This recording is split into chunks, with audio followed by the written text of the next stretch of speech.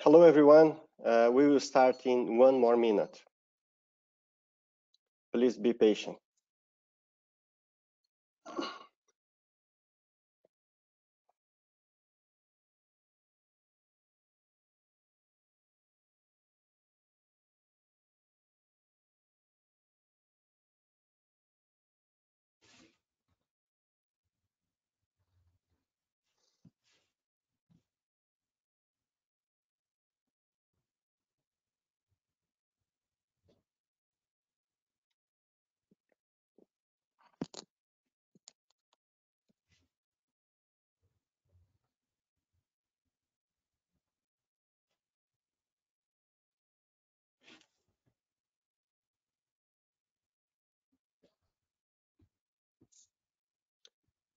Good evening, everyone, and welcome to New Dent's webinar on digital approach to complete fully guided edentulous treatment.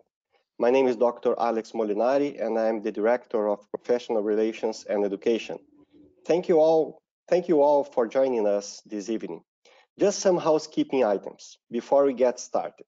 All attendees will be on listen-only mode for the duration of the webinar. If you have any questions during the session, please type them in the question box on your webinar control panel. We encourage you to ask questions, and we will save 10 to 15 minutes at the end of the presentation for question and answers. Your CE will be available in the next 48 hours in your skill dashboard. You will only be able to retrieve your CE for attending today's webinar if you are booking in Skill. If you haven't already booked yourself to today's course in Skill and need CE credits, please go ahead and book yourself to the course by clicking the Skill booking link in your question and chat box before the end of the webinar. Presenting for us today is Dr. Mark Bishara. Dr. Mark Bishara completed his undergraduate studies in medical biophysics at the University of Western Ontario and was a gold medal recipient as top graduate of his program. He went to complete his Doctor of Dental Surgery degree at the Schulich School of Medicine and Dentistry. Since graduating, he practiced in Durham region with a focus on digital workflow, dental implants, bone grafting material regeneration, and tissue regeneration. He currently collaborates with members of the Myron Lab in the United States on tissue regeneration using platelet-rich fibrin, PRF. He is a published author on PRF, immediate dental implants, and clinical applications. He is the president and founder of the Canadian Implant Dentistry Network, CIDN, Canada's largest dental implant community with over 13,000 members focused on advanced implant dentistry. Please welcome Dr. Mark Bishara. Thank you, Dr. Molinari, for this nice introduction, and nice to see you again, although virtually. So hopefully we get to meet up in the next upcoming months and hopefully return to normal live education. But for those of you joining us tonight, thanks for your time to tune in, and I hope you enjoy this presentation. Thank you. Welcome everyone to this presentation on fully guided full arch solutions. I'm very happy to have you guys joining me today on this very exciting topic, and we're going to go through a number of cases that illustrate the power of digital dentistry and guided solutions. A little bit about myself. I graduated in 2010 at the University of Western Ontario. I started to place implants right away after the first year, and a lot of that had to do with the mentorship around me, with my father-in-law having been in the implant field as well and placing implants for over 30 years himself. If you're not familiar about the Canadian Implant Dentistry Network, this is a network online that I've developed for dentists and technicians and anyone in the dental field, with over 13,000 members and growing, with free membership online. It's an online community for discussing implant dentistry, and you're welcome to join for free. As well, we're part of the IDDA branch Canada, which is a focus group on developing and growing digital dentistry solutions for dentists and everyone in the dental community. As well, I'm an author on PRF and Next Gen Biomaterials textbook. You can find some of my publications in these two books, most recently the Understanding Platelet-Rich Fibrin textbook with Dr. Myron. As well, one of my favorite topics is the emergence profile management using the cervical system around dental implants. I always say to find your passion, but to do so, you need a good support system. So my wife, as well as a dentist who practices implant dentistry as well, and these are two lovely kids, Jason and Emily, who put up with the hours that I have to commit to doing these kinds of presentations and projects. Back before COVID happened, we used to run a number of hands-on courses in person. We used to have a study club, hands-on education from experts in the dental field, such as Dr. Zastro and his Cori block technique. We had a number of other experts like Dr. Maurice Salama. We had our All on X course with myself and Dr. Shear. And beyond COVID, we hope to return to regular education soon. We just had our All on X course last month, for example, in Montreal with a great successful group. So what is the purpose of today's presentation? It's going to be a discussion on fully guided full arch solutions, discussing the digital aspect, the modular approach of the treatment, meaning being able to select and pick and choose which aspects you're going to handle yourself, or some of those aspects you're going to delegate to either a manufacturing service or a lab like Straumann, and go over the surgical and prosthetic indications for a full arch same-day treatment. So what is going to be some of the objectives? Again, we're going to look at the rationale and the steps for guided surgery solutions, including how to communicate and design the case with the laboratory. We're also going to look at patient case selection and acceptance techniques in terms of how to gain acceptance of your cases. We're going to also look at the digital workflow for these kinds of cases. As we all know, there's a number of classifications which typically full arch dental implant treatment will fall under. First, you have what we consider to be FP1 cases, which are cases in which you're essentially replacing teeth or failing dentition with crown and bridge style restorations, all the way to FP3, in which you're replacing hard and soft tissue. So these kinds of cases are cases where patients are edentulous for a number of years, or maybe they've been, had teeth lost for a number of years, and you have to replace not only the teeth themselves, but also the tissue architecture. So most of the cases in All on X tend to fall into the FP3 classification, although there are cases where you can go to crown and bridge style treatment as well. Like I mentioned, for full arch treatment, you can split up your treatment into multiple bridges. So you can have segmental bridges. You can have, for example, in the upper jaw, bridges split up into different smaller units. So this is a bit different than the classical all-on-4 approach, where you're having one bridge supported on 4 or 5 implants. Typically, these kinds of cases are going to need some kind of bone grafting, may need some kind of soft tissue augmentation and additional implants in order to deal with having the bridge done with segmental approaches. What about cases where you're trying to approach the case in a one piece bridge solution? Should you graft or not? How far distally can you extend your prosthesis back without grafting? So when we look at all on X solutions, we try and minimize the grafting needed for patients. We try and minimize the sinus procedures for patients because those involve extra time and money considerations for these cases. And when we try and look at success criteria for these cases, there's a great list by actually Dr. Palomalo, the developer of the all-on-4 technique, and he goes through a number of these criteria, and we're going to go through some of them today, not in depth, but at least to touch base on to how to set up the case for success. So his criteria for success list basically goes through the vertical dimension of the patient, lip support for the patient, smile line for the patient, including arch relation, occlusion, and aesthetics. So when you have a patient that comes in like this, you can know right away that there's a loss of vertical dimension. And it can be either from decay, it can be from loss of the posterior vertical stop. And we need to plan the case for success by approaching it in a traditional basically a denture patient in order to develop the case from the prosthetic point backward.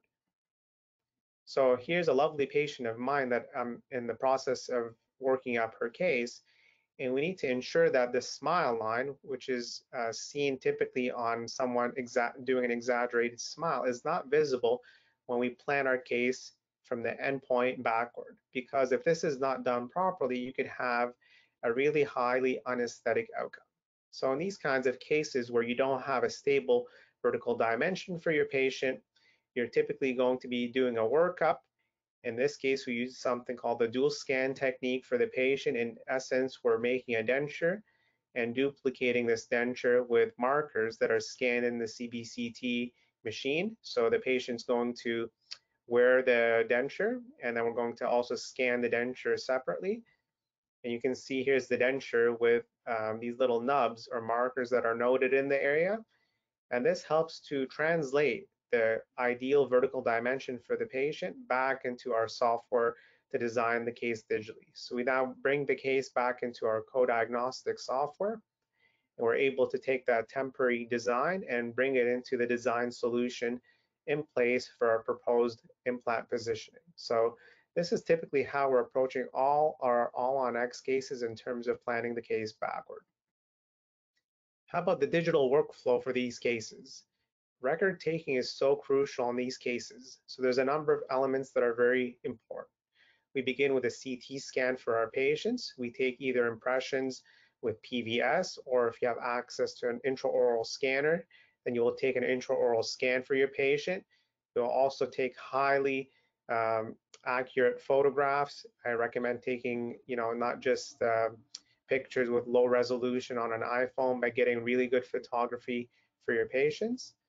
And also then you're going to be bringing in that information into your design software. So in our office, we use a combination of the co-diagnostic design software for the prosthesis, and we also use Exoplan design software for planning of the implant positioning. Next, we bring that into our 3D printer and for design of the temporary, and also for final fabrication of the prosthesis in our in-house lab with the milling center. So what does our digital workflow look like? So we have access to a Medit intraoral scanner and desktop scanner. In addition, our other practice has access to a Triage scanner. Both of these scanners are excellent and able to capture the data accurately. And then we take that data and then bring it into our design software. And finally, using a number of great printers like the Asiga printer in order to create a temporary for the same day surgery. So you can see here we're able to capture the data quite nicely for our patient. And this is also a great way to explain to the patients what you see on the scan. So I would recommend to look into the digital solutions in terms of being able to scan the cases. What is a desktop scanner used for? In our practice, we have multiple providers, including assistants and hygienists. So the desktop scanner can be used to digitize impressions for night guards. You can use it for study models. You can also digitize existing dentures. So if you're planning to do more of these full arch cases, the desktop scanner is also a great addition to not just the intraoral scan. And you can see here's the desktop scanner. It's able to capture the arch all in one go and digitize that record for you. Helps ensure a consistently successful. What about the CT scanner? Result. The CT scanner is very important because you're able to capture that data and then bring it back into your software for implant planning. So you can either do this in office or outsource a CT scanning to a center of choice. However, keep in mind there's some limitations. You can get distortions, especially if there's areas of metal, like somebody having a partial denture in metal. You may want to duplicate that so you don't get distortion when you're scanning them in there. There are limitations of field of view, especially in Ontario and in Canada, versus what we can capture versus a general dental practice versus the oral surgeon's practice. You may need to capture 2 scans, for example, for the upper and lower in some cases, where you have some patients with longer faces where you need to capture more of the sinus. at least in Ontario, we're responsible also for interpreting these reports. So we're able to either do this ourselves, or we send the reporting out to have the observations and basically the pathology assessed of these cases before going ahead. So I recommend to outsource them to the radiologist locally and have that reporting done for you outside. Like I mentioned, we use something called the dual scan technique often in these cases. So we're basically duplicating the patient's existing denture if they have a well-fitting denture, and we're placing a number of radio-opaque markers. I use something called the SureMark system, and these have the ability to be stuck on the denture, and then we're basically scanning the patient with the denture in place and with the denture out. And then we merge that denture scan into the inside our software with the bone scan, and then we plan our surgical planning positions in terms of relation to tooth positions and vertical dimension of the denture. So when can you not use this? Like I mentioned, if you have metal frameworks and dentures, or if you have really poor fitting dentures, it's better to get a nice temporary denture either made by yourself or the denturist in order to get that perfect setup, because that's going to dictate also the outcome of your surgery. If you have cases that are dentate, it's a bit easier. You're just going to want to ensure you have bite taps to open the patient up.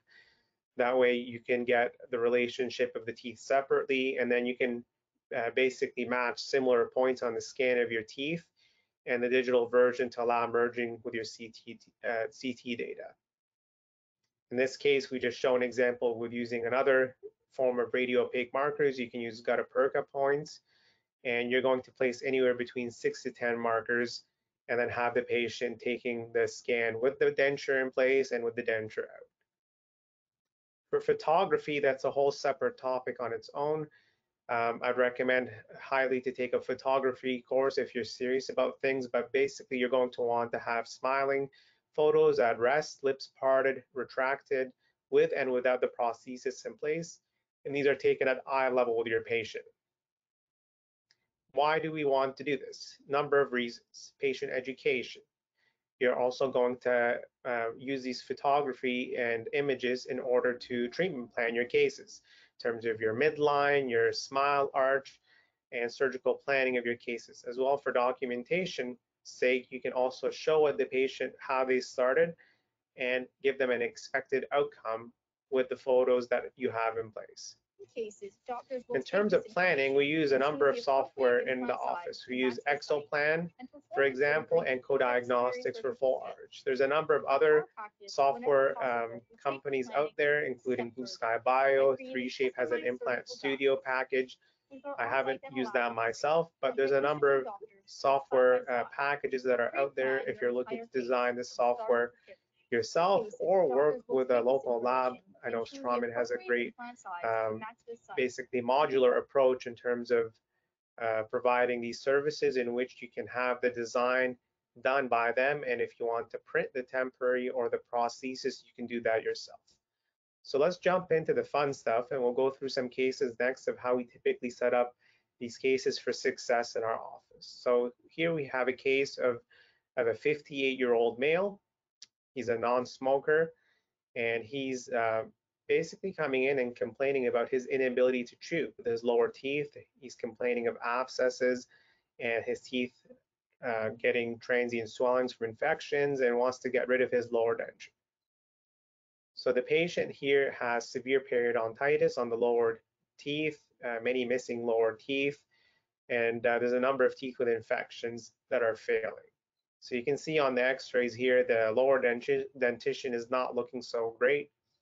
However, usually in the lower jaw, we can place implants successfully, and most of the time immediately load the case while avoiding these sites of infections. So we can go ahead and design our software, our case in our software, and see what comes up next. So we use Co-Diagnostic software with Smile in a Box solutions, and this is a service provided by Straumann in which you can set up a call with them to treatment plan the number of implants you want, the position of multi-units, pin positions, bone reduction required for your hybrid, and you can confirm all this information, and then they will send you either the guides or the guides and temporaries back. So in our office, we're doing the design from start to finish and milling ourselves, but if you don't have access to those services, you can use the services from the Strawman team to help you out. So this call is very important because you're going to confirm these critical things like the number of pins that you need. Typically, you're wanting to have at least 3 to 4 pins to help stabilize your guide. You're also going to confirm your implants that you're choosing for your case. And if you're doing this in a traditional technique approach, typically you're duplicating your denture. And you may want to have the lab give you a bone reduction window in which you can see where you're going to reduce your bone to, and ensuring that the prosthesis, the multi-unit elements of the abutments draw through the lingual access channels of the temporary. This is a paddle supported traditional in the upper jaw, for example. You may have issues though, such as canting of your prosthesis, especially in the lower jaw. As well, are you over or under reducing with this? How about multi-unit angulations and positions? So there's a bit of guesswork in terms of doing things in a freehand approach method. While I recommend for starters to know how to always fall back on this, this is the beauty of digital dentistry and being able to design your case from start to finish, knowing exactly where each element needs to emerge in your case ahead of time. And we're going to walk through that next. So the treatment planning calls lets you, like I mentioned, plan your implant positions. Typically, we're aiming anywhere between 5 to 6 implants if the anterior to posterior spread allows it, to maximize basically the implant positionings and decrease the cantilever length. In this case, we were able to plan for 6 implants to be placed immediately fully guided. And there's a number of implant selections that I've listed on the side here. All were managed to be able to be placed using straight height multi-unit abutment, which is always easier to handle and work with. And the nice thing about the Neodent system is that it has a platform switch feature, ensuring that you can place your implants up to 3 millimeters subcrestal. And the nice thing about that is that it relates to tissue thickness, because we want to ensure that we have adequate tissue thickness for preserving the biological width around our implants in the long term. So the system has these very nice angulated multi-unit abutments using straight 17 and 30-degree solutions, and they have a very nice curvature to them, allowing the system to be placed subcrestal without having to worry about the prosthetics impinging on the bone or having to remove too much bone to get the prosthesis parts to sit.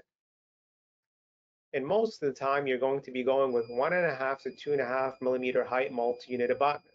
You can see in our case here, even though you're placing your implant subcrestal, the feature of the system is that you can go subcrestal and still ensure that you have a very nice seal around the head of the implants using those components. In terms of pin positions, you're going to be aiming for 3 to 5 pins to stabilize your base plate, wanting an anterior to posterior spread that's even. And the pins are typically going to be placed below the roots or the existing bone for stability. In our case, like I mentioned, we printed all the guides in office on the Asiga Max printer. We had a mill temporary prosthesis to be made ahead of time to be picked up during surgery. And you can see here some of the printed guides that were made for the time of surgery on the pin base plates. So let's walk through some of the procedures of the steps of the procedure next. So most of the time we're sedating these patients fully. We're working with deep sedation in our office for these cases. So local is given to the patient and the seating guide is placed with the pin guide for drilling the pin osteotomy positions. Then the remaining teeth are removed atraumatically. We're going to make sure we really curette the infected sites out. Next, the base plate is pinned into position with a mallet for pin seating, and then we're performing our alveoplasty bone reduction. And this is all predetermined ahead of time to the amount that we have pre-planned for the bone reduction. And the bone reduction is done with two methods, either using a piezo or using a surgical round burr, which is a bit quicker. So just to illustrate from past two cases, one was done freehand, the other one was done using a guided approach.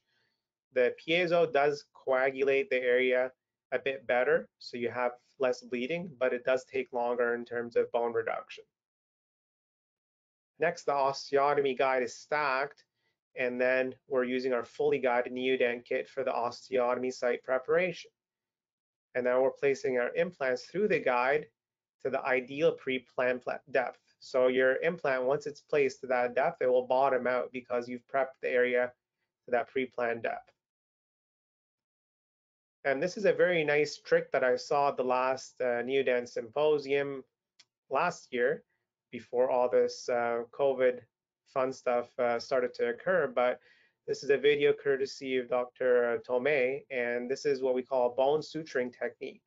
So in cases where you have a lot of extra tissue, you can use this as a method to tie down the tissue so it doesn't bunch up and cover your abutments during the conversion by placing a suture through the bone to hold the tissue down. As well, if you need to augment or you need to graft, if at the time of surgery you're able to get blood draw from your patient, you can use the combination of PRF, if you're using that currently, in order to augment the ridge and also to cover any areas needing exposure of the bone graft. So if you're interested to learn more about this aspect of it, I'd highly recommend to check out the Understanding Platelet-Rich Fibrin textbook, which just came out, edited by my dear friend, Dr. Richard Myron, and I have a chapter included in there as well on extraction site management using PRF. So jumping back to this case, where we were able to use straight multi-units on all the areas. So if you can have straight multi-units, it's the best thing. Why? Because these are very easy to use and you're not having to worry about two small screws down in order to hold the multi-unit down into position. Typically, we're placing the multi-unit abutments into place, and we're also using resorbable sutures that don't need to be removed, and then having our patient come back in a week's time to check on everything. Next, we were able to pick up the prosthesis using temporary cylinders, and these are attached to the multi-unit abutments. Typically, you're placing a rubber dam underneath to protect the bone and block out the access holes so that they don't have the material that's used for pickup. For our office, we're using something called the Vocal Quick Up, and this is a material that is self or light cure acrylic, and it's very easy to use and handle inside the mouth. Next, you take the PMMA out, and you're going to go now to finishing and polishing. While this happens, if you're able to, take a master model impression with your multi-unit analogs poured up, and then you'll reseat the bridge back on. The reason is that if you have this master model made, if anything happens during healing and you need to do a repair or you need to speed up the process towards the final prosthesis, then you have that record already handled. This is a short little video that I got courtesy of Strawman. I won't go through the whole elements of it, but basically the prosthesis, once it's picked up, you're going to go through a number of cleanup steps in terms of removing the handles that were used to sit on the guide, and you're also going to fill in any voids to ensure that you have no ledges, you have no undercuts or any sharp ledges in position. So if you want, you're going to remove these. You can use pink colored acrylic if you wish to fill this in. Most of the time we just leave them using the light color is shown below, as patients are not pulling their lip to look at it. And just cleaning up the prosthesis before inserting it back into position. Digital alternatives for doing these cases include systems like the PIC Dental and the iCam 4D. So that's a whole separate topic, but I wanted to touch base on it briefly to tell you that not all cases need to have traditional impressions taken, and there are a number of methods like this that are used to speed up the process for verification of your final prosthesis. So I'd highly recommend to check out these two systems if it's something that is within the scope of your practice and you can afford to. These are great methods that help to bypass the need for verification of your prosthesis at the end. However, if you're not making a digital record, then I'd recommend to make, like I mentioned, a master model. And this master model can be adjusted 3 months after down the road by doing a soft tissue lining underneath your temporary and ensuring that you make a new silicone index underneath it on the master model. So the reason I'd recommend, like I mentioned, to make this ahead of time is that it speeds up the process towards the conversion for the final. Back to our case here, in 3 to 4 months when the temporary is removed, we're going to check all the multi-unit abutments for full torque. We're going to take x-rays to ensure the case has healed and confirm osseointegration. And we always tell the patients in these cases that tissue management is crucial to the success of the case. So I always discuss ahead of time there may be a need to augment the soft tissue ahead of time, because if they come back and in 3 months the tissue is deficient, it's not a surprise. So as an example here, I show a case where the tissue is quite thin around the healed ridge. So a technique employing a vestibuloplasty and free gingival graft is used to protect the implants from muscle activity. So you can see here that if you have any muscle activity, it can cause bone loss around the implants down the road. So this is a very important step before going towards the final to protect the implants. So when the patient comes back to our lab side of things, we always want to ensure now we have an accurate digital record of the file. So we go back into our desktop scanner. We're scanning the temporary on the master model with the new soft tissue changes, and then digitizing everything into our design software. And then we can reinsert the temporary back and then scan the opposing, scan the bite, and capture that data again into our design software. In this case, we are using the Neodent multi-unit tie bases, and we milled the final in a monolithic zirconia, so there's no cutback, basically there's no porcelain at all used in the staining of these cases. Reason being, we don't want any chipping or fracture issues. So we use something called the Mio soft tissue and tooth stain, and it works quite well in terms of the final outcome. The design and milling next goes to our mill. This is the IMIS I-Core mill using the monolithic zirconia, like I mentioned. And this is the design of the final prosthesis. You can see we try and aim for a very flat or convex intaglio surface of the final. And there's a number of the equipment that we've used, like I mentioned, the Neodent GM implants, prosthetic components, the co-diagnostic software. If you wish to use a Smile in a Box design services, you can. And the SIGA 3D printer for making the milling of the temporary or printing of the temporary, and a combination of the desktop scanners and our intraoral scanners. So with this prosthetic workflow, we're allowing the patient to go through a minimum number of appointments with a very high degree of accuracy. And we're able to deliver results like this. So the prosthesis at the end looks very lifelike. We're not worrying about cleansability of the case because it's designed in a very tissue-friendly material.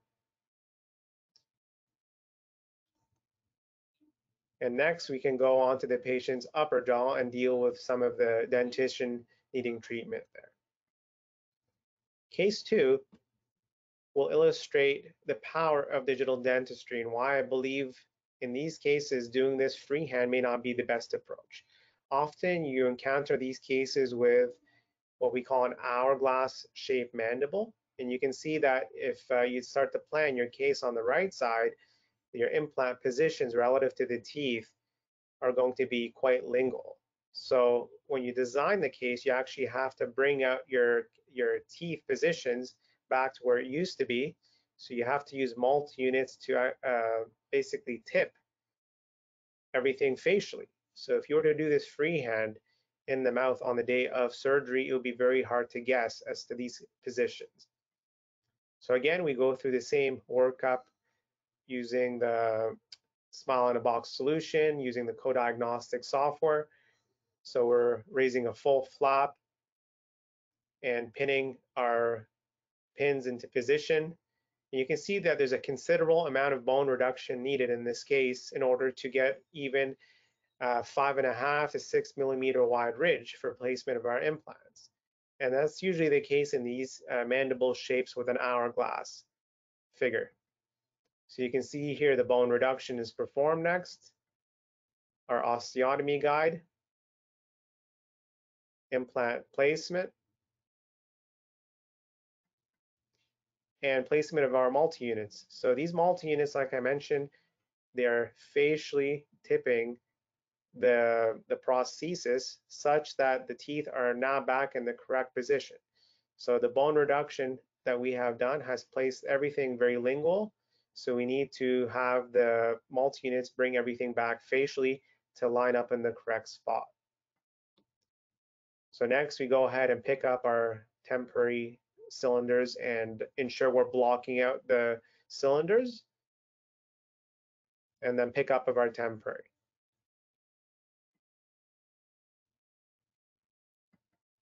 So this is the ridge at removal of the temporary 3 months later. You can see now we need to focus on a bit of soft tissue work to protect our implants in the long term. And then we put our patient again in a second temporary set before finalizing the aesthetics and the bite issues.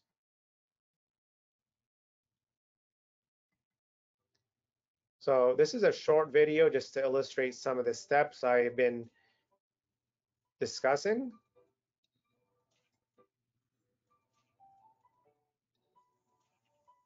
So the first step is to confirm the positioning of our pins, making sure that this seats correctly on the dentition and the flap reflection.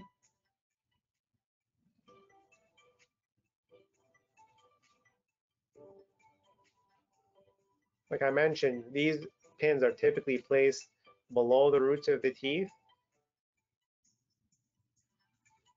And then we're using our fully guided neodent kit.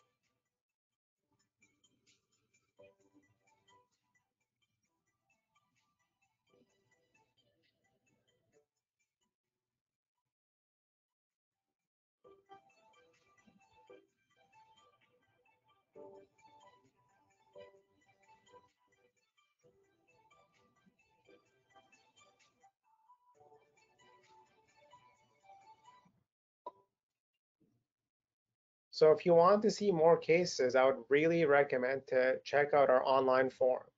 So we have the Canadian Implant Dentistry Network forum on our Facebook page. There's a number of great cases on there, and those cases are illustrated under the guide section, or you can search for full arch underneath it. Case number 3, which is our final case, was actually a very exciting case because this was the first neodent case in North America done using the smile in a box solution approach. And this case is very unique because first, it's a double arch, it's top and bottom, but also the state of the patient's dentition was in such a state that the teeth were so loose we couldn't capture records using regular impressions. So you can see here we're using our Trios scanner to capture records because the teeth were too loose. So that's another advantage of going with the digital approach to these cases. And let's walk through some of the steps again. So again, we're going to confirm seating of our guide. You can see between the last picture and this one, we've lost some of the front teeth because of COVID shutdown. The patient ended up losing a number of front teeth, so we had to take new records on the most stable teeth, which were then used to stabilize the guides. Okay, so we perform our flap reflection, pinning of our pins into position. We go ahead and perform our bone reduction. And then our osteotomy guide is seated into position. And you'll notice also the osteotomy guide has these markings on it, and these markings coincide to the positioning or the timing of multi-unit abutments that are angulated. So if the angulated multi-unit abutments are used, this will tell you the timing or the positioning of where they need to stop in order to get the case lined up perfectly. And then we go ahead and pick up our temporary, and then moving on to the lower jaw. So same technique steps as before.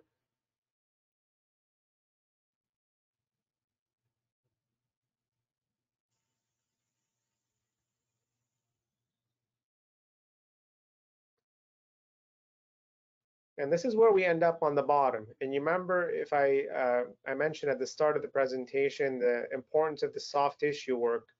You can see in a lot of these cases, especially if the patient has had a history of gum disease or of tissue loss, they're going to end up with really thin tissue. So you can see around this middle implant, the tissue is not very keratinized. It's almost mucosa. So you need to ensure that before you go to the final prosthesis, perform a soft tissue graft, and it's important to discuss this ahead of time with your patient before you bring it on as a surprise. So we go ahead and perform free gingival grafts on both sides.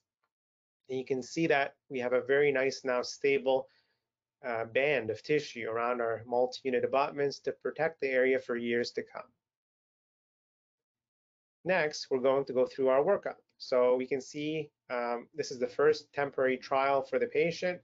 You can see that the midline is a little bit off.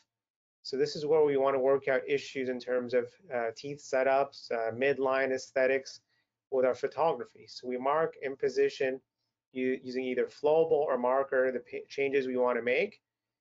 And this is our first temporary, where you can see there's a bit of an open bite, a bit of a cross bite happening on one side. And then we go to our second temporary, which is much more improved, because this is going to be a very critical step in making that prototype to final translation for your patient. This is the temporary setup.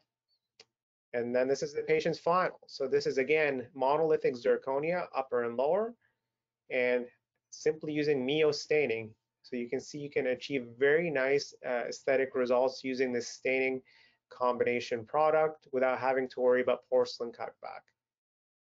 And here's the final. So you can see we've planned these implants perfectly guided ahead of time. If you were to do this freehand on cases like this with limited bone, or in terms of cases that have challenging anatomy, it'd be very hard to get everything lined up perfectly like we did here. So you can see the transformation here has been very radical for the patient. It's a night and day difference.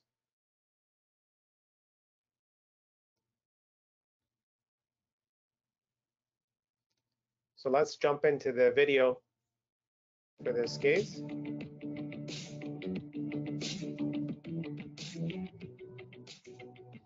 Again, to reinforce the points, beginning with our pin guide and pin holes.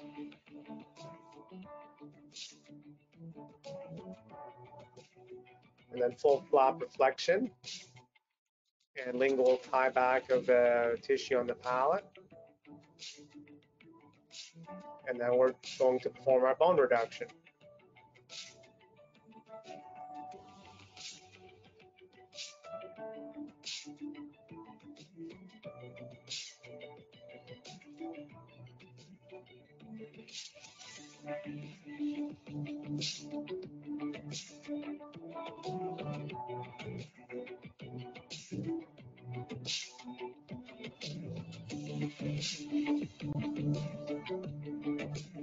In some cases, the guides do need to be removed, for example, when you're doing other procedures. So this patient in the back, 1 or 2 implants we did perform as well, indirect sinus lifts. So I find it might, at times you need to remove the guide in order to have ease of access of other toolkits you may be using.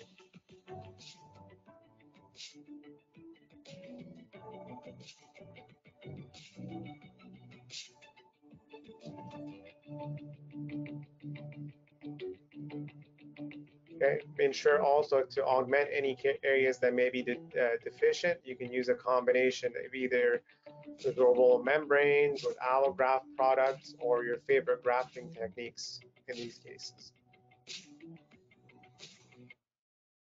Like I mentioned, check out our online forum, the Canadian Implant Dentistry Network forum on Facebook. It has a number of these cases that are there in depth, step by step, if you are wanting to learn more about them. In the future, what are future possibilities? These are other techniques that I've started to implement for full arch. This is what I call partial extraction therapy, and this is a technique in which we leave some elements of the teeth or roots in place in order to preserve the tissue architecture. That's a whole other separate topic on its own, but I wanted to give you a sneak preview of what's possible. So in this case, recently completed again with the Neodent system, we were able to not perform any bone reduction at all on the patient. And we're able to leave the patient with something that is lifelike in crown and bridge form on full arch like this. So these results are also possible in select cases using this method. In conclusion, fully guided full arch solutions help to create a prosthetic-driven treatment plan for your patients. Hands-on training is highly recommended from first principles. And this is not a replacement for understanding and going back to first principles, but a way to help speed up the case if you understand how to basically design the case, and if you need to fall back on doing things freehand at the time of surgery. We've already touched base on this about our forum. As far as education, I'd highly recommend to check out our platform, which is cidn-edu.com. We have a number of great online programs that go over all on X procedures step by step, from first principles, including guided approaches. We also have soft tissue, sinus courses, partial extraction therapy courses, and they're all there available with CE credit as well.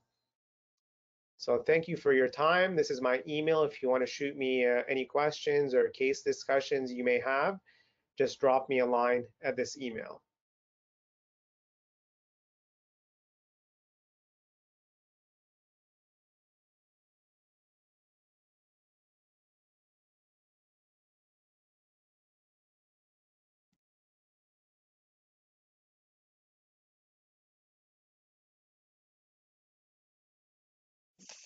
Thank you so much, Dr. Bishara. Outstanding, as I expect, everybody expect. Thank you so much.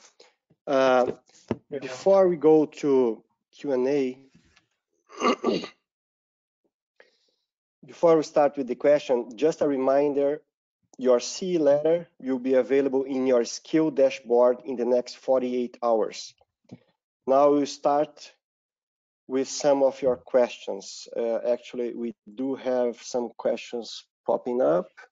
So first question is about the maintenance. What are the maintenance protocol for a patient after the first provisional, and if there is something different from the provisional to the final restoration? So in the provisional, they'll typically stay in that phase for 3 months during the integration of the implants. Once we move to the zirconia final, we make a choice on a case-by-case basis if we're going to remove them annually or not. It really depends on patient's home care. The material with the zirconia is quite tissue friendly, and the design of the prosthesis, if designed properly, they can maintain it without needing removal. But if they have issues with home care, then you may choose to remove it periodically to ensure you have no issues. Yeah, and your favorite material for the provisional and your favorite material for the final? Yeah, besides so for the cost. final, yeah, I mean, you know, we're in a lucky position to be milling the finals in office, so we're always finishing the cases in full zirconia. I've steered away from doing anything in acrylic or bar wrapped acrylics because we have the convenience of being able to do them in zirconia.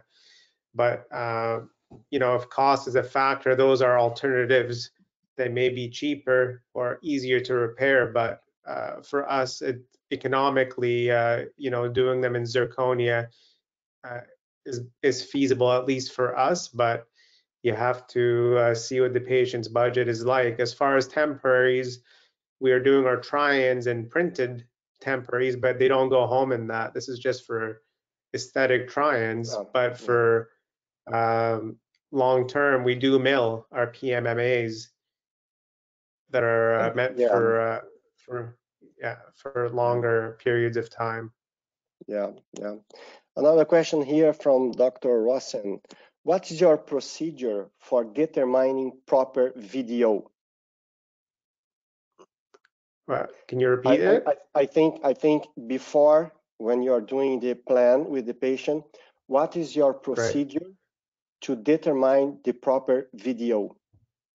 Oh, the VDO, yeah. So I mean, either you are going to do the workup yourself, or you can work with denturists if you have them in your region or country. But we work closely with our denturists to do, if the patient is edentulous, to doing a denture setup for them to then bring into our digital software. If they're edentulous, or if they're a dentate patient, then if you're happy with their current setup, you can do that. But if it needs to be changed, you have to, again, pretend they don't have implants. They're essentially a denture patient. That's going to be your workup. There's a number of tools you can use for getting the VDO. There's, traditional techniques you can use, like popsicle sticks for measuring the vertical dimension and obtaining those. But there's no shortcuts with this. You have to have a good setup to do these cases, whether you do it yourself or with your denturist. Yeah, exactly. Another question. So how much is typically charged for one full arch, one arch? Well, typically, I mean, we kind of do an inclusive fee here, at least in Canada side. Typically, a single arch can range between $25,000 to $30,000, but this includes a sedation fee, the temporaries, and the final. So it's not cheap by any means, but this, if you're doing these cases, they do come with a risk factor as well.